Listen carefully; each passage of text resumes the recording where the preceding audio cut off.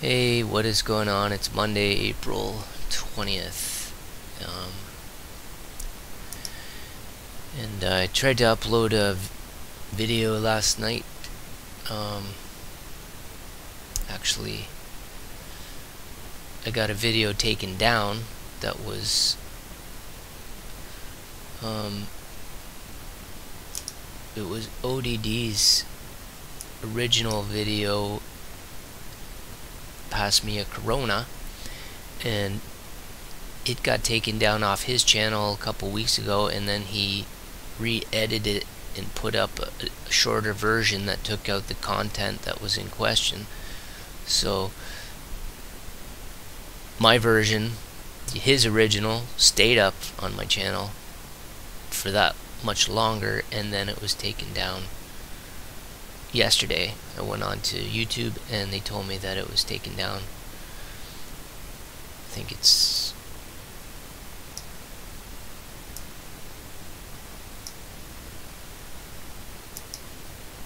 over here.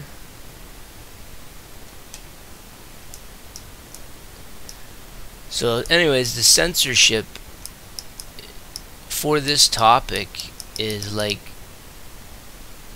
worse than any other thing that I've ever seen. I've never had videos taken down, and I'm mirroring these videos because I'm directing people to my channel through my own activism efforts to get people to have a look at the nonsense that's going on.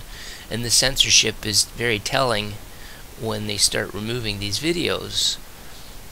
So you really got to ask yourself, is this pandemic what they're telling us?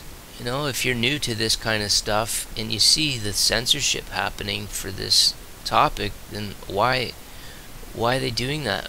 Why don't they want you to see this information? This should tell you what's going on here. He had some pretty good information on this video that was very telling to the people who are perpetrating this whole worldwide lockdown on us, the people, us, the peasants. And my little channel of 1.47 thousand subscribers is paltry to someone like ODDTV,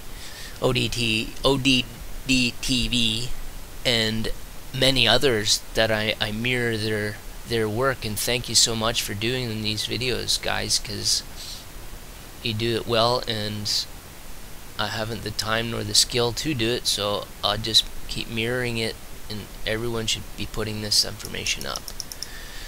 So they're letting a lot of these stand still.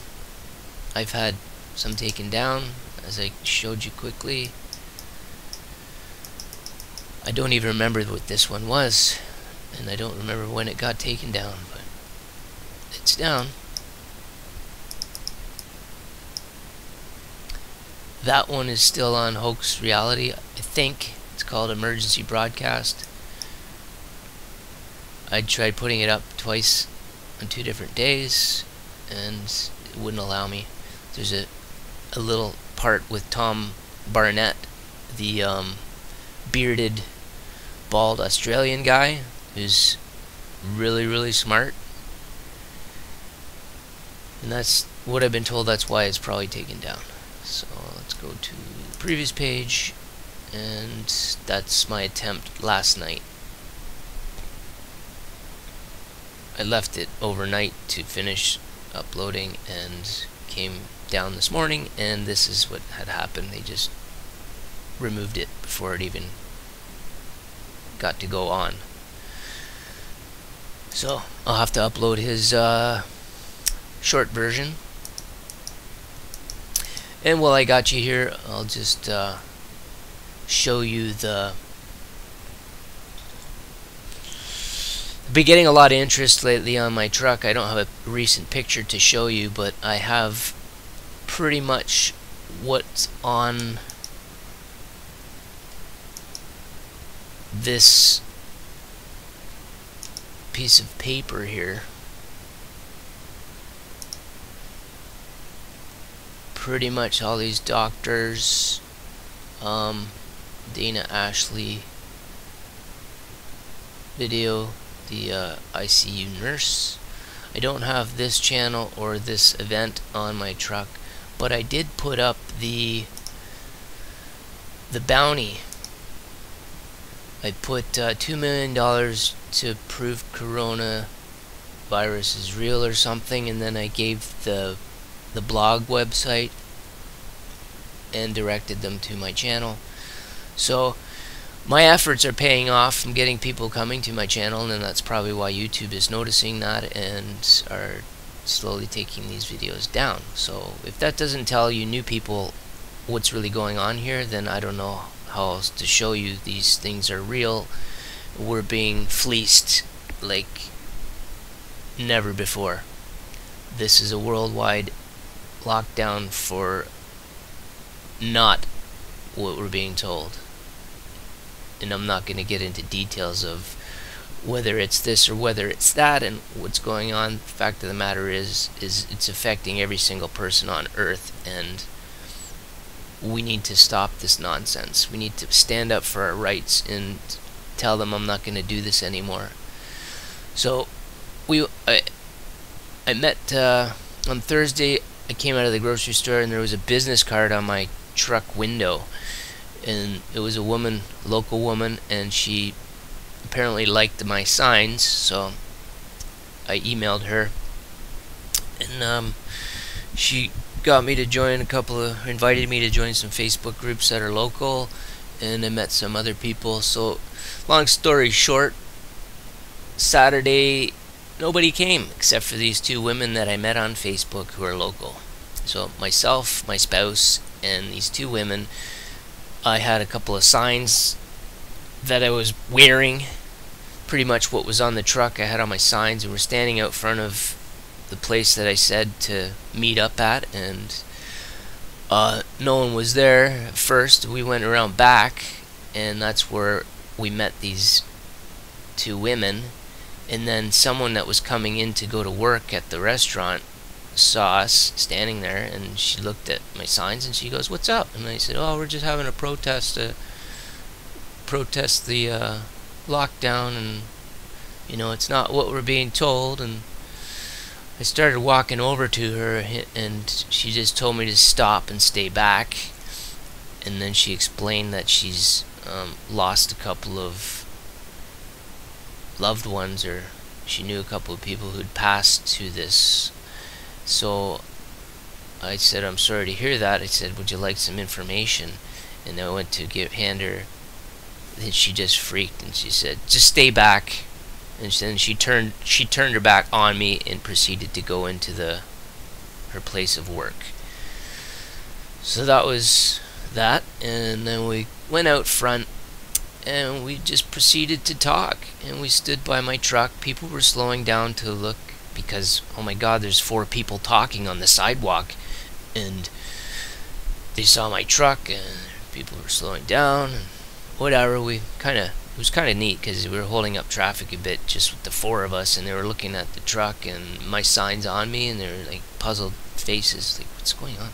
So then this lady, we're talking about all kinds of stuff, you know. When you meet like-minded people, you want to talk and talk and talk. So we're talking, and this lady pulls up on the other side of the road, and she's got her window down, and she's got this dirty look on her face, and my back's turned to her, and my new friend across from me is kind of watching this lady, and then wouldn't you know it, a cop shows up, and the woman across the street has got her head out the window. This cop gets out of her car, this woman officer gets out of her car, and the woman looks at the officer and says, like, has her hand out the window, goes, "Really? Like, really? These guys are really doing this?" And then she drives off. And the officer just comes over to us and says, "How's it going, guys? What are we doing today?"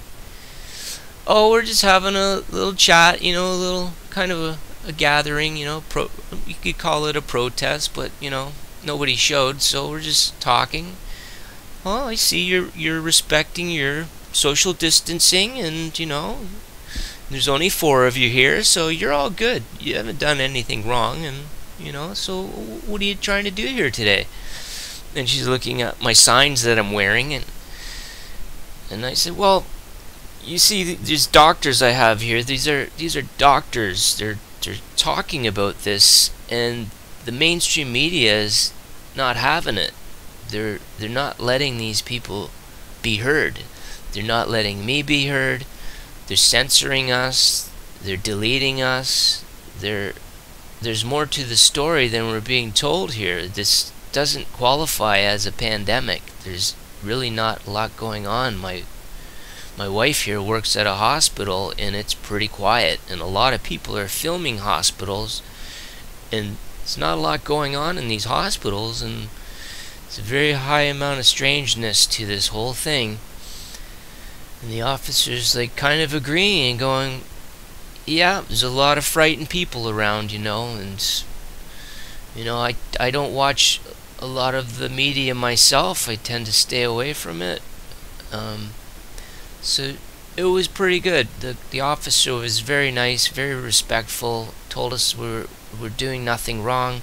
If more people show up, then you gotta respect the 5-person thing, and how long are you planning on staying? And the one of my new friends there said she had to go and take a conference call, so she had to leave, and we said we probably wouldn't be staying much longer, and it was kind of a bummer because no one showed, but I got to meet a couple of new people, and I still got all that information out the day before. Whether people chose not to look at it or chose not to show up but did look at it, I've noticed an uptick in my views, so I'm hoping that some people are getting onto this, on top of all the information that's literally on my lawn out front of my road here, which gets curious people daily slowing down to take pictures. It's all working. So we came home on Saturday after that, drove around town a bit more, and actually pulled out in front of an officer vehicle, an SUV, and that officer stayed behind me for a few kilometers. So they got exposed to it, and I thought to myself, well, that would be cool if the officer that came to meet with us in town got talking to the officer that was, because they work at the same station, I'm sure, right in town. And the one got to drive behind me, and the other one got to park behind me and actually meet us on the sidewalk, so I can imagine the conversation they may or may not have had, but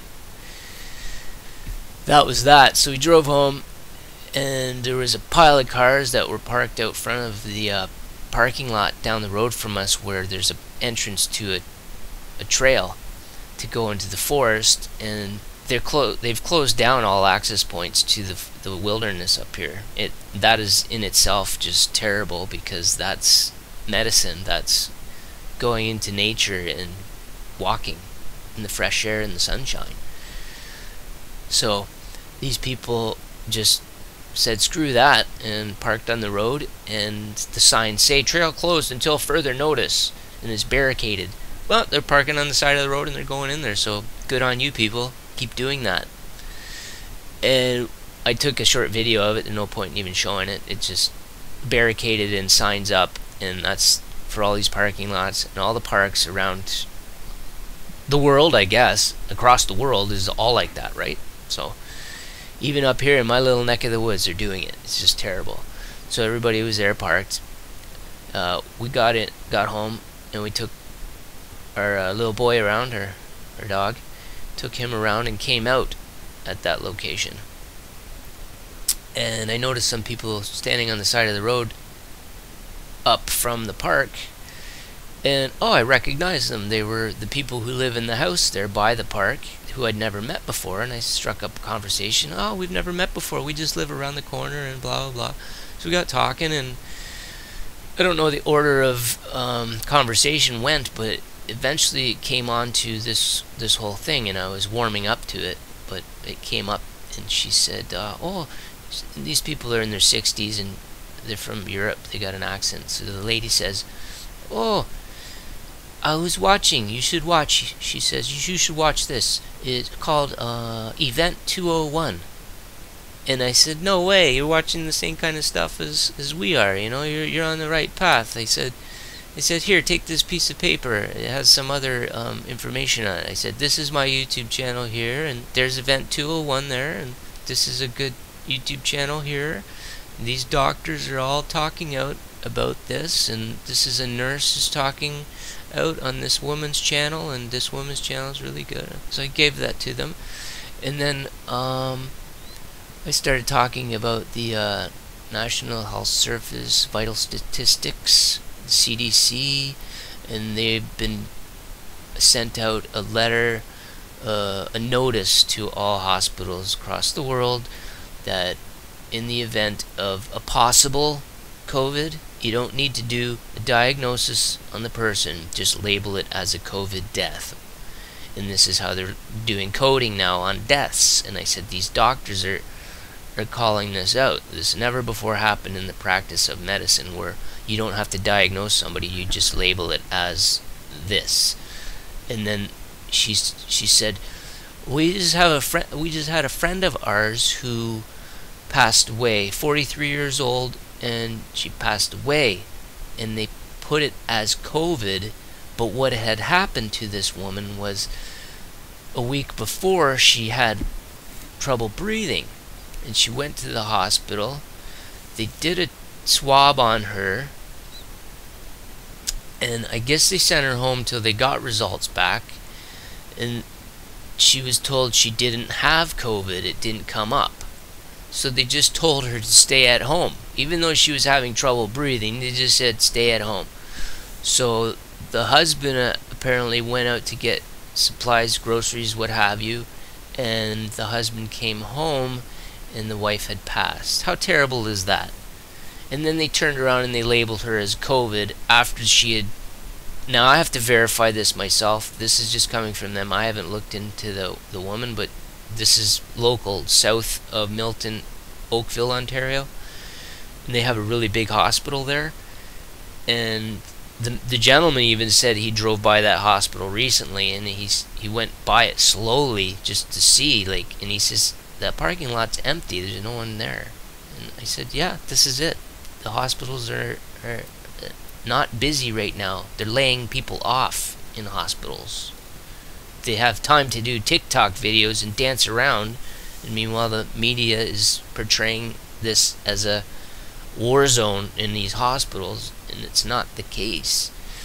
So I'll have to look into what the lady said about this 43-year-old woman who had trouble breathing. And then I asked, do you know the general location of her residence? Because I'd really like to go and see what's around there. Hint, hint. So, kind of a bad day, good day Saturday was, because we met some neighbors that live minutes from our home who are on top of this stuff too. So and they're not very keen on where this is going either, with forced medical procedures. Hint, hint. So I'm optimistic, and my efforts are slowly paying off, but I'm sure that this place here is gonna slowly weed us out. So it's time to get on the BitChute and the LBRY, right? So this video's gone longer than I thought, but if you're still with me, thanks for watching, and I'll be sure to keep uploading all relevant content as this unfolds, because it is the most important topic right now. We have to stop this nonsense and shut this crap down and get rid of the parasites who are perpetuating this hoax. So have a good day. It is beautiful blue sky here in Ontario today. I'm looking out my window. I gotta get out there and build another garden. So get your gardens going, folks. Take care.